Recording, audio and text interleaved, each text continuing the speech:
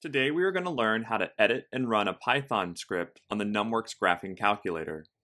To begin, enter the Python application. Here you will see a list of saved scripts. To view and edit a script, simply click OK on the script name to open the script editor. The script editor is where you can write the algorithms for your program. For example, in this script, we define a function named average that has two arguments, a and b.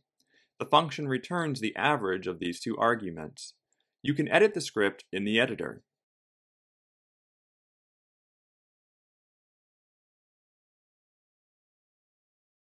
To execute this algorithm, we must use the Python shell.